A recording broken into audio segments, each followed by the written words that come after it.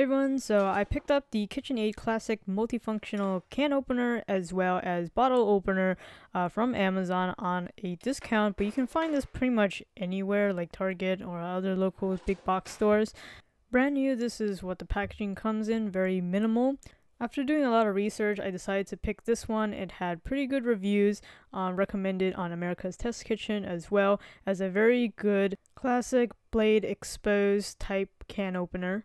So you can definitely pick up a little bit more expensive enclosed type can openers, but I like the classic one just because I think it's easier to maintain. It's easy to see if there's something wrong with it. But of course, as with any exposed blades, definitely be aware of your fingers and be careful around young children. The first thing you notice about this particular can opener is how big it is. It is 8.34 inches long, and they specifically state that on the product listing. So this is on the little bit on the bigger side, but what I do like about it is the nice big handles and big turn knob. Those two features combined make it really easy and smooth to open up cans. Operation simple, you open up the handles to grip the edge of the can, and then you just proceed to turn the knob. I've used this on a number of cans, and each time the lid comes off nice and cleanly. There aren't any like rough edges, as you can see here. A clean, smooth edge left inside the can and also on the lid marks a good can opener.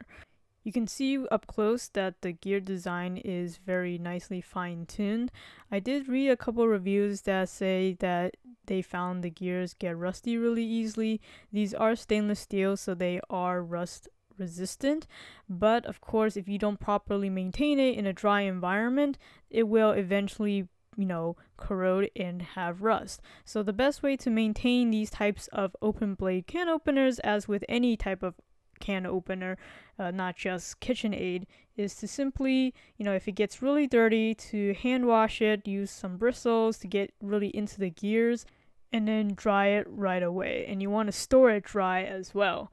Occasionally, since they do have moving parts, you want to maybe lubricate the gears with some mineral oil, culinary grade mineral oil, just to keep it nice and fresh.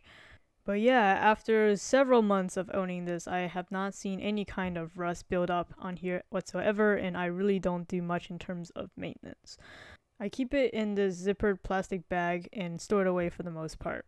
So first and foremost, this is obviously a can opener, but it does have a bottle opener feature, which I found very useful and super seamless.